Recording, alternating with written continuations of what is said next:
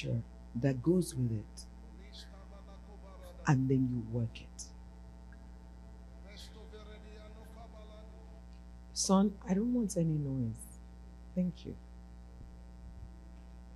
Please sit down. Welcome.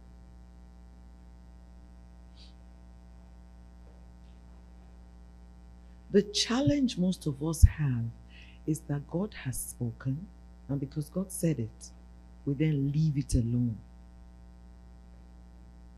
And then we're looking for another word. It's like we're now word junkies. You're now looking for another prophecy. You're now looking for another person to touch you. You're now looking for another person who will bring a word. And then when they bring it, you say, oh, someone else told me that. You need to know that when a word of prophecy is given, 3 sets of people hear it.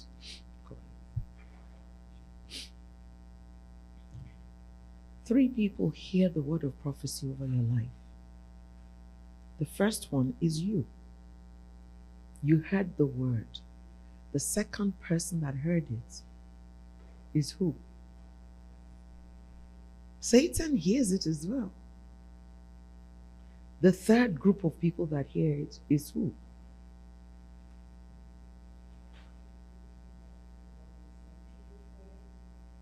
Sorry? The people, when God gives a prophetic word to you, He has spoken certain things to you in these few nights. How does it happen? It's the how. Heaven heard it. Hell heard it. And you heard it. So you see a lot of people say, and the Lord told me, and I heard, and there was a word of prophecy over me, and it hasn't happened. And then they begin to feel that God is not true, or that prophet is a liar. No. You have a responsibility to pray the prophecy till it happens. You don't leave it hanging. How would it look when you get to heaven and you're standing before the Father and He shows you the picture of your life, which He will do for everyone? It will be like a TV screen. And then He shows you where He sent a word and you didn't do it. And then He shows you all the blessings He had for you that you didn't touch. How will that sound? How will that look? You'll be frustrated because you can't come back here. But thanks be to God, you're not going to go to heaven missing on anything from now. In the name of Jesus Christ. So I want to teach you the how to make it happen. I was so blessed. There was a word of prophecy over me. And men came out here and prayed with me. But that's not where it ends. That's just the beginning of that word. I have a responsibility to take that word back to the Lord and pray it until the fire comes from my feet all the way to my body and I become a blazing ball of fire. So this gospel that tells you it's on God is false. You have the responsibility on the journey of your destiny. Because Satan heard the word and he will fight you to make sure it doesn't happen. He'll fight you with all his tools.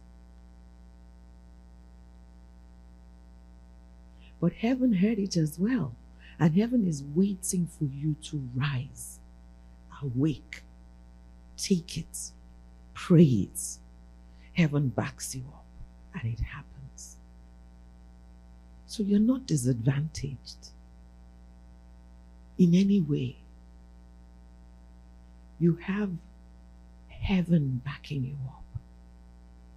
So I want you to know that anything he said to you while we were here is true.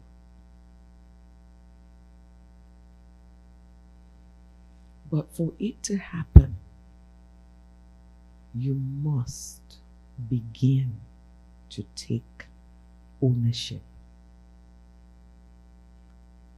Your pastor can't pray it for you.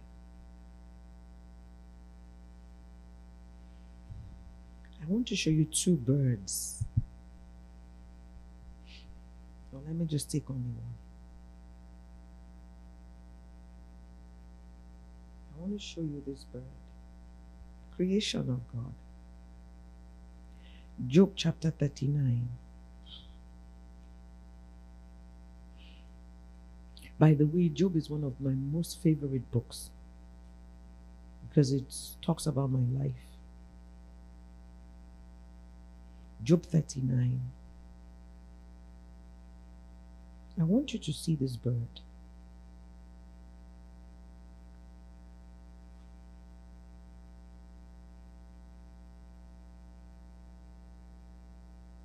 Job 39. Let's look at it from 13 all the way through 18. I'm teaching you the how to see that the word of God that you received this week and works. The word of God works, but you have to work it.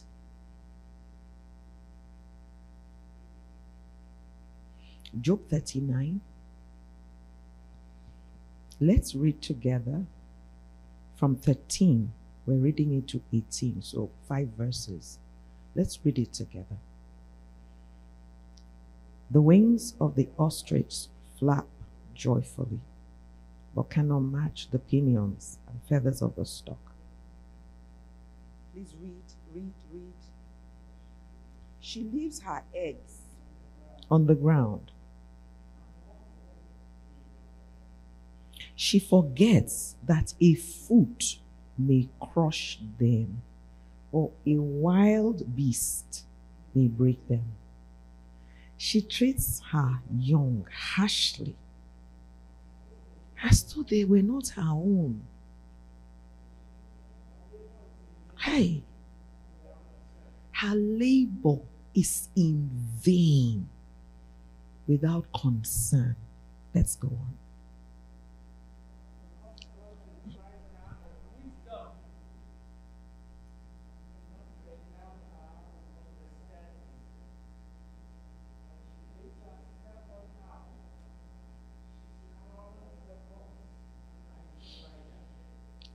What kind of animal is that? What kind of creation is that? She's devoid of understanding and wisdom. We read it and we wonder why she does that. But the truth is that we're like her.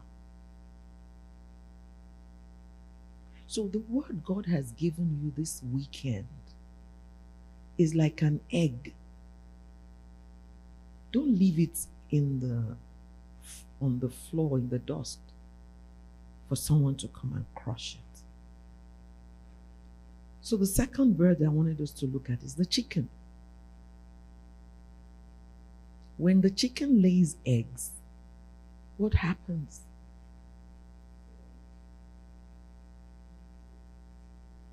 She's guarding it. I know you Americans don't know that. But in where I come from, when a chicken is sitting on her eggs, you don't mess with her. They have chickens. Oh no, you are different. You are Africans. Because they have a garden, they have chickens. If you try to go to that chicken to take her eggs, she comes from your eyes. She comes straight for your eyes. She doesn't mess with it. She'll start. And then she says, you're not backing off. She's looking for your eyes. She'll chase you. Chicken. You better run. So are you a chicken or an ostrich? You have encountered God in a specific way. Don't leave it in the dust. Go incubate the word. Those who came in a bit late, I was saying, people, incubate it. Go incubate the word.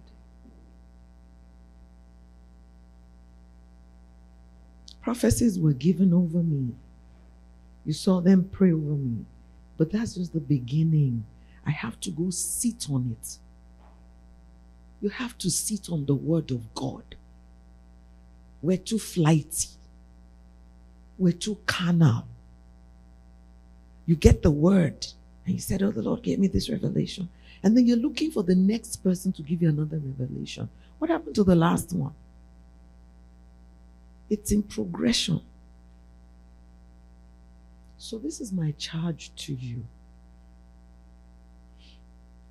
Don't let these people distract you. They're doing their thing. Let's do our own.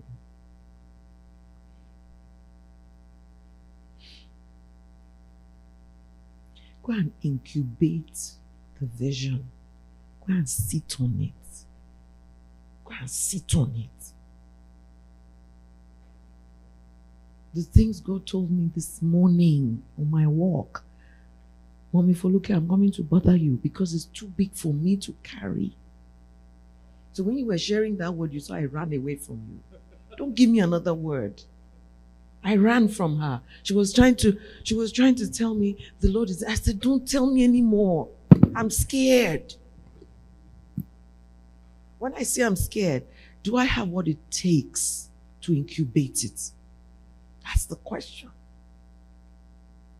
This is going to demand some things from me. I encourage you, my dear friends, don't go back to your normal way of life. Go and incubate the eggs of God's promises that He gave you. Sit on the Word of God. Write this down. The Word of God works, but you must work it. It's not in another meeting. It's not in another conference. It's not in an anointing of a man of God. It's not somebody pouring oil on my head. They'll just mess up my hair and then I have to go and wash it. Yeah. It's not in the anointing oil. Once in a while, that can come. It's in you owning responsibility for the word.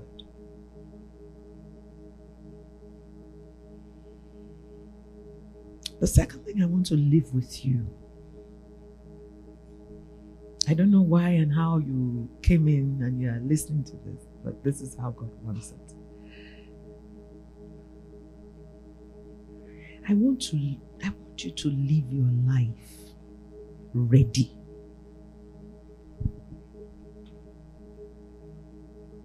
Ready that the bridegroom can knock at midnight. She said I should repeat the first part. The first sentence. Because I love you, I have to think of what it is. What was it? Live your life ready. Live your life ready. No one is promised tomorrow. No one. Live your life ready. When people offend you, and they will,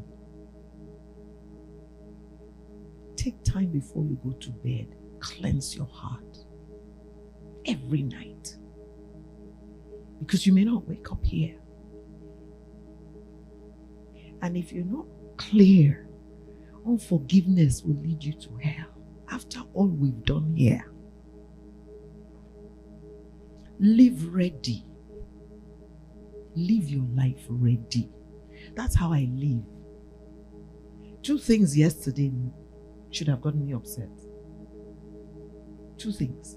2 people. It was like hell sent them here. And I got to my room and I said, Lord, I can't afford to be angry. I cleaned my heart. What if I didn't wake up this morning?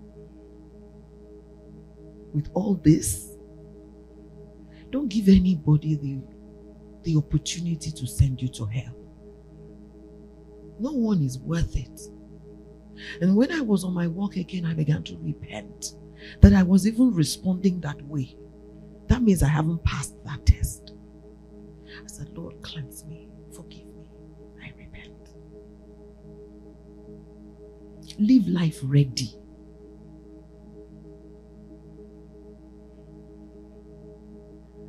Ready to give an account of what He told you to do on this earth. He gave you 1 talent. You must bring Him 2. He gave you 2 talents. You must bring Him 4. He gave you 5 talents. You present 10.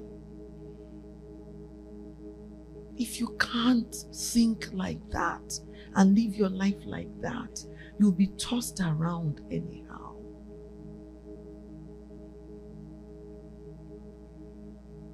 I'm very deliberate about where you see me.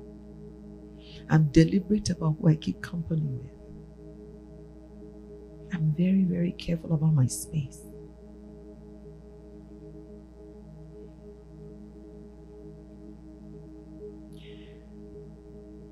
This is a very private thing, very personal. Alright, so please stop recording. Just pause it for a minute.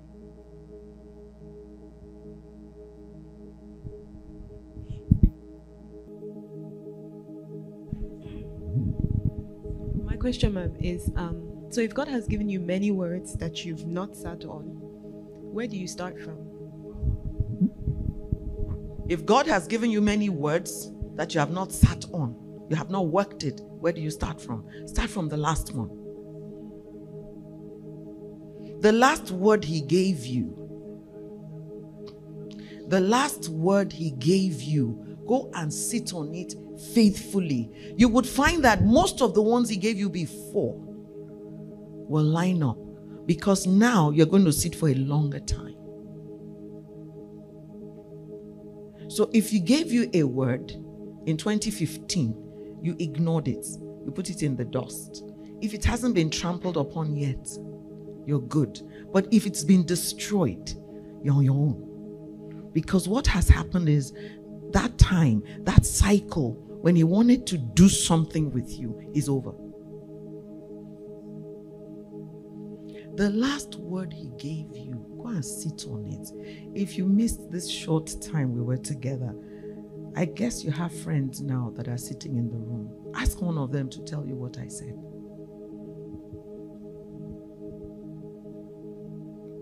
You must sit on the Word of God. You read it, you meditate on it, but then you work it. As for me and my household, we will serve the Lord. You sit on it. You sit on it. You don't get up. Are you a chicken or an ostrich? Yes, ma'am.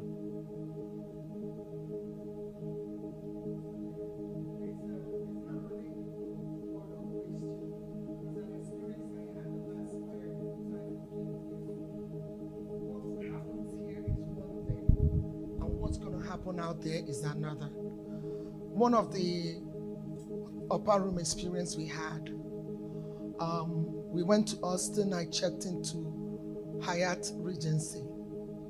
God has given me a gift. I can smell death. I can smell death. So they left and I checked into my room and I was smelling death in my room, all over, death. And I'm telling you guys, it was so raw and so close. and I thought it was me, and they were all gone. I went downstairs and I wanted to change my room. And they went changing my room. I wanted to check out of the hotel. And I really wanted to run. But I remembered, you're coming out from a conference, and the last thing we did was in a fire pit. You on fire. Why are you running? You know that TikTok, why are you running? Why are you running? You just came out from a place where you're fireized. You paid for this hotel. You paid for this room. You must occupy it. And you came into this room, take authority over everything. So I had to walk in what I got here.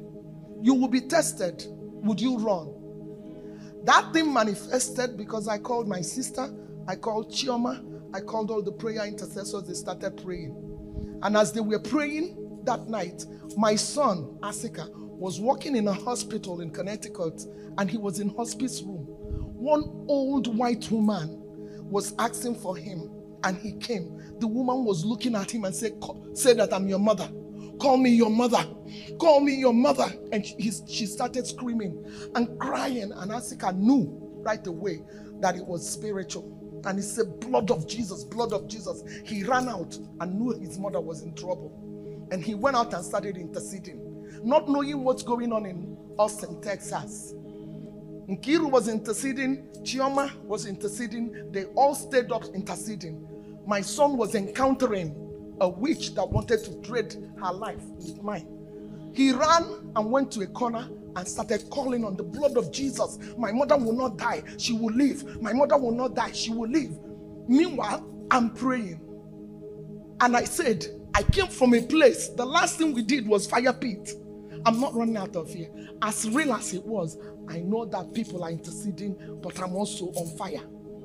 That woman called for him again, and he went and looked at. She said, "Please, say that I'm your mother. Say I'm your mother." And he said, "Blood of Jesus is against you. You are not my mother." He left. That woman died. That woman died. But I took authority over the atmosphere, because life is spiritual. So what you got here, you will have to work it out. It works. All glory to Jesus. All glory to Jesus. It works. It works. You have to work it. Was that the last one we had? The last one? Because there was another one, you couldn't get a flight and all kinds of crazy stuff. That woman has a story that's interesting. There was a day I was praying on the altar and I said, "No, you're not going to die. You're not going to die." I didn't know who it was. Yeah, I mean, I just went berserk. She went in for a small procedure, and the nurse came and tagged her enemy's foot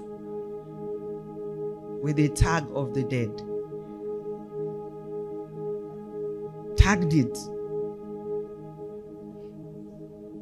As if.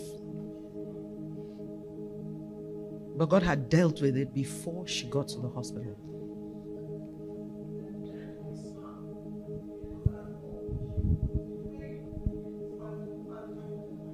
Can you tag a living person?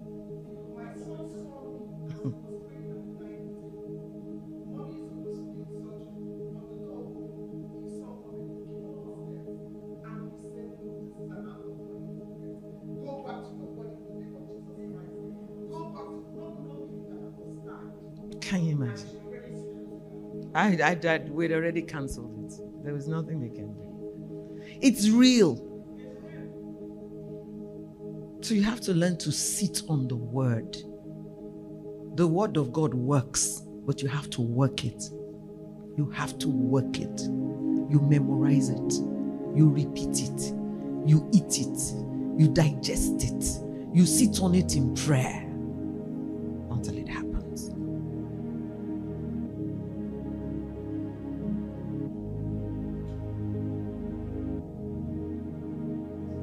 We're going to stop this now.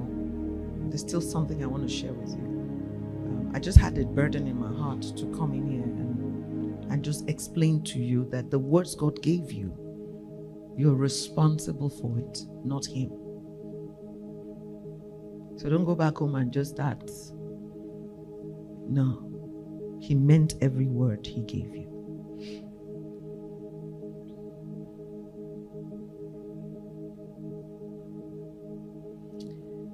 There's a lot I can say. There's a lot I can share. But one thing I want you to understand is you are not disadvantaged in any way. You're not. You're not. You have everything it takes to rule and reign here and see your master and hear well done.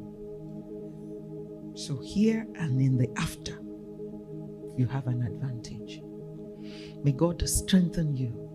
Strengthen your heart, strengthen your knees, and strengthen your hands in the name of Jesus Christ. It's 9:55. I'm going to move to the next thing because we don't really have time today. Please, if you know you need the baptism of the Holy Spirit with the evidence of speaking in tongues, or you just know you need to be refired again, we're going to be ministering to you in one of the rooms in the back here. It's nothing to be ashamed about. You need it. That's the only way you can tarry in prayer. By the way, some of you have gone to churches that were bewitched, and the tongues you speak are demonic tongues. I can hear. You picked it up from water spirits. So most of you are speaking a tongue that is foreign to the Holy Ghost. I say most, because they come in cycles. There was a time they poured it out, and you all sound the same in that particular cycle. You move to another one, you hear them. I'll be like, what are you saying? What are you saying? That's why I tell them, just be quiet, don't talk. Because they pollute the work.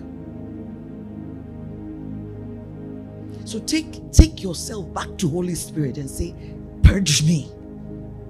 If I've touched any strange fire, clear it out.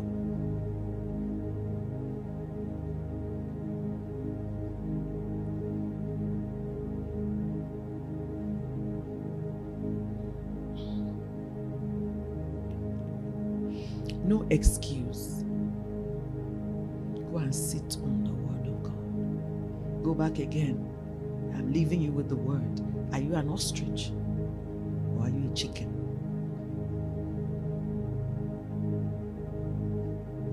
Job 39, is that what we read? What verses? 13 through 18. You will see the ostrich there. She doesn't care about her labor. She doesn't care. She just has eggs and leaves them in the dust. God's word comes to you and you just file it away. You are the ostrich. But the chicken, when she's incubating her eggs, if you come near her, she will pluck out your eyes. She'll come for you because she knows that's her future.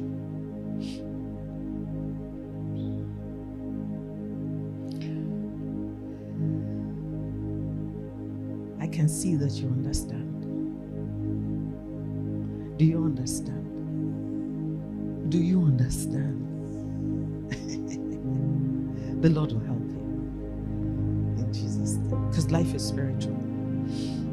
Last year we left this place and everything was great, and I was supposed to minister in Portland, Oregon the following weekend, and I just got in my car. My son was taking me to the airport. That car, God saved my son and I. It would have been our coffin.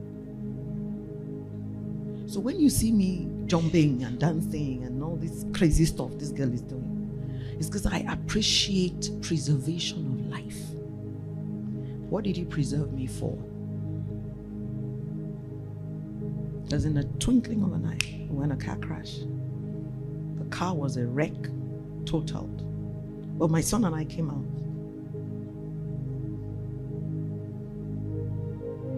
So this is not, I'm telling you that because they're going to fight back.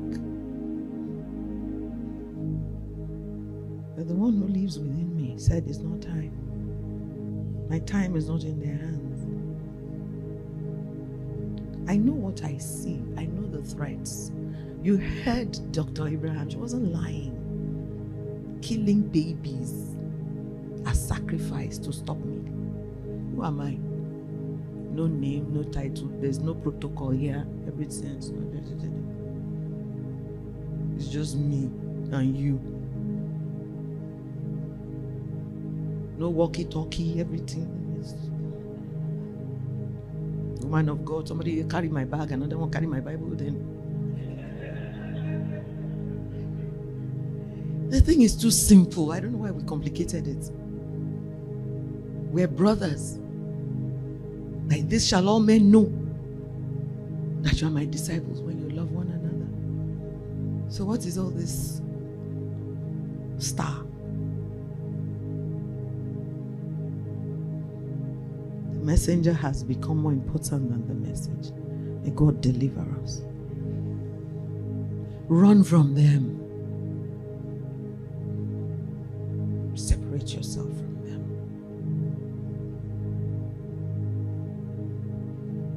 Yes, my darling. Separate yourself from them. Let's pray. Just talk to the Lord. Give me what it takes to sit like a hen upon the eggs of the word you gave me this weekend. Let me not be like an ostrich that has no understanding. Defend me. He has already sealed us this morning. Help me. Give me wisdom. Give me knowledge and understanding. Let the scriptures be clear to me. Help me to know what I'm doing with my life. Help me to live ready. Ready to meet you. Ready to stand before you. So that you can say to me, well done, good and faithful servant. Enter into the rest of your Lord. Give me discernment. My days are in your hand. You can still use this life. You can still use it. Show me the way. This I ask you, O God. This I ask you, O God. That by the next retreat, if Jesus tarries, my life will be totally transformed for your glory. Help me, I pray. In the name of Jesus the Christ. Amen. Amen. Amen. Wasn't that good? We give him all the glory. So today is somebody's birthday. She's 50 today.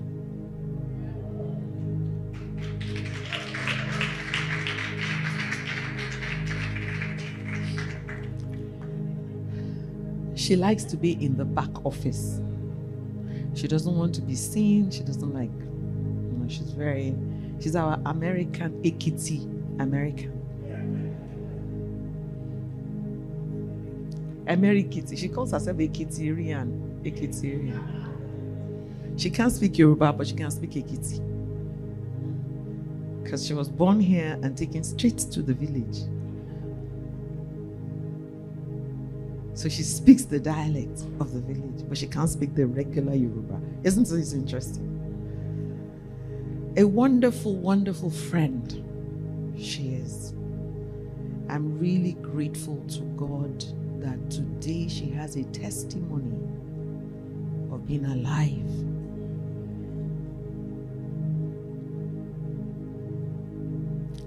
One of the kindest persons you can meet.